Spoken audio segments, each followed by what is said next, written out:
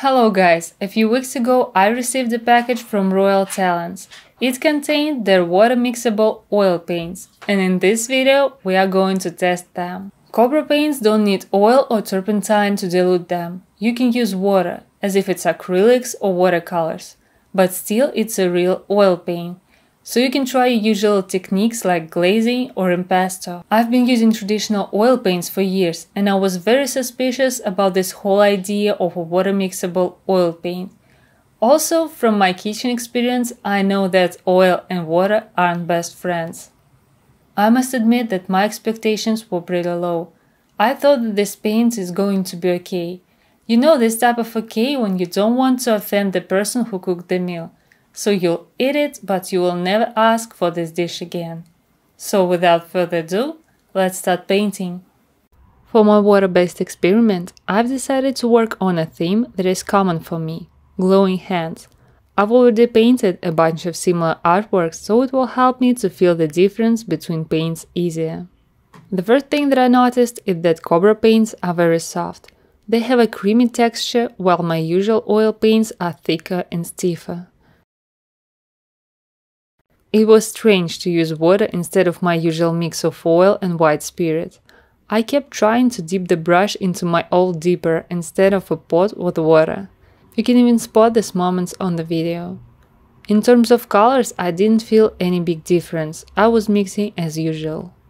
I've read somewhere that water-mixable oil paints dry faster than usual ones. That's why you can see me touching the surface with my finger quite a lot. Here's the thing. Umbers are known for their relatively fast drying time. Also, the canvas that I was using wasn't the best quality. Usually, if I work with traditional oils on this type of surfaces, all dark mixes with burnt umber dry incredibly fast. In the middle of the working day, I can't even blend them because all the oil from the paint absorbed into the canvas. So my first layers are usually rough. I have to wait until the paint dries to the touch, oil the painting, and then continue. So the biggest surprise of the first day was that there are no dry matte spots. Everything was equally wet, and I couldn't believe that. One more thing that was a surprise for me is the amount of time that you need to clean brushes after the painting session. I usually spend a lot of time trying to wash out all the paint from the brushes using soap. And then I have to spend a lot of time washing out the soap from brushes. In this case, the whole process took me a couple minutes. It felt like magic. At the end of the working day, I wanted to show the painting to my husband, and the first thing that he said when he came to the room was, "There is no smell." It was a surprise for him, because I've created the oil painting and didn't stink. The next day, I kept mixing and blending colors. They were as wet and movable as at the first day. I've noticed one feature of this paint. It has more shine than traditional oils, which make the filming process a bit more challenging. I usually rotate the canvas while working to keep eyes fresh. This time I couldn't turn it to the side, because thus you won't see a thing except for the light from a bulb. It will be pretty annoying if you already get used to matte paintings. I've read that there is a matte varnish for these paints that will take away all the gloss.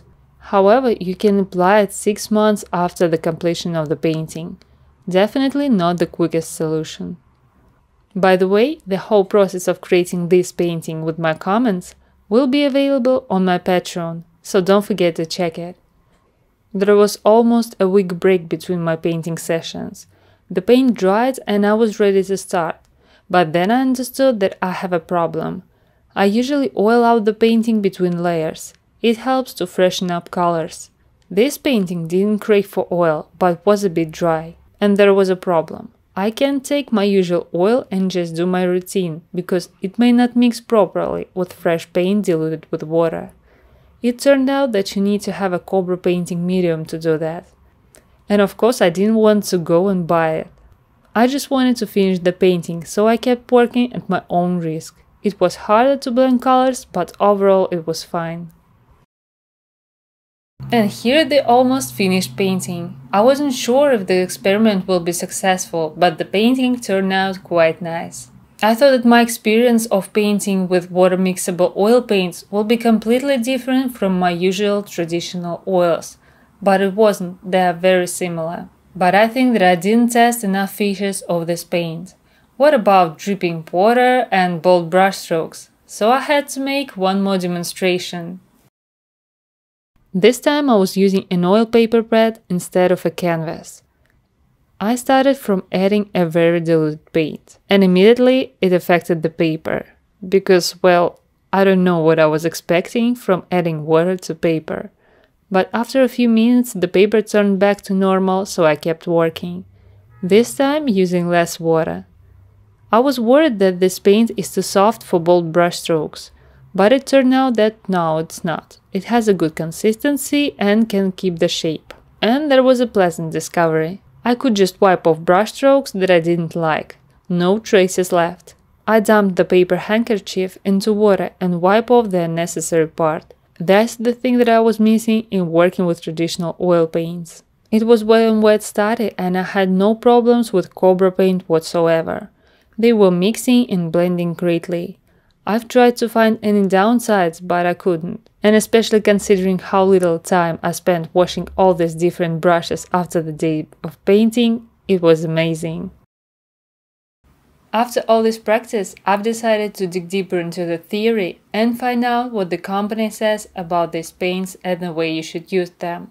Probably I should have done it before practicing, but what can I say? I think I just like surprises. Just like any other oil paint, this one consists of a pigment and a drying oil. And all the magic comes from a plant-based emulsifier. I'm not sure how it works and probably I don't want to know because I want to keep the magic.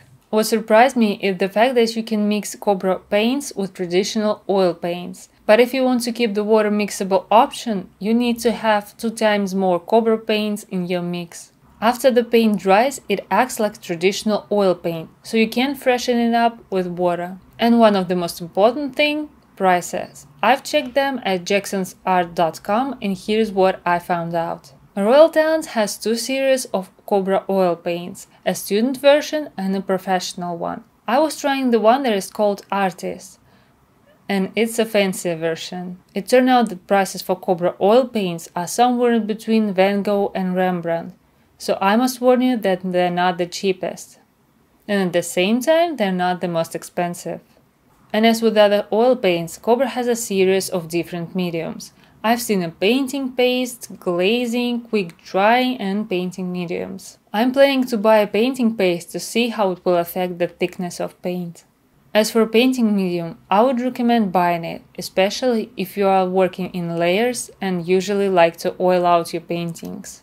Cobra paints are softer than traditional one, and I feel that you'll need more of it to change the color of the mix, so the consumption will be higher. However, it's not a big problem considering that you don't need to buy all that expensive solvents.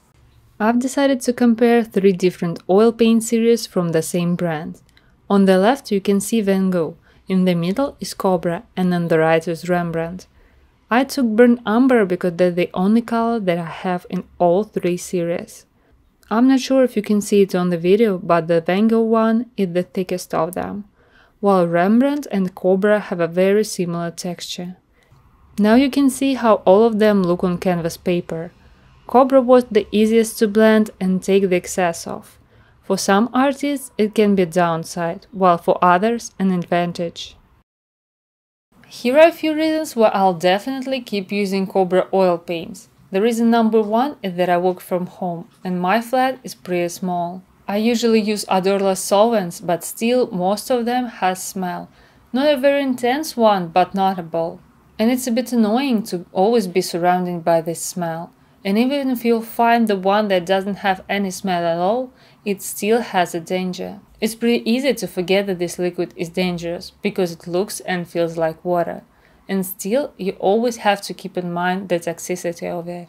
The reason number 2 is that I have a dog and I'm pretty clumsy.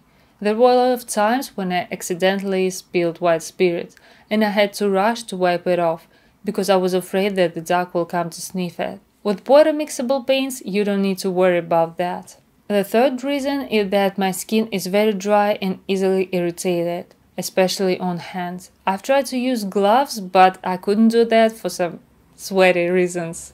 And a nice bonus that I'll be able to take this paint with me to a vacation. I'm already craving for a plein air, hassle-free oil paint studies.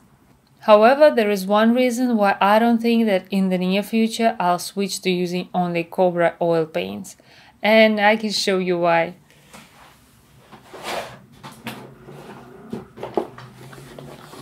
Here is the reason. Hundreds of dollars that are spent on all these oil paints. But I'll definitely be using Cobra paints a lot. So that was my conclusion.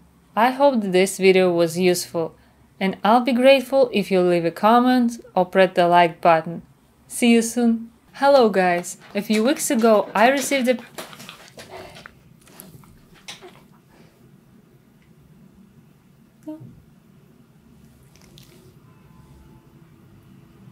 Кивинуш, иди к папе. Молодец, молодец.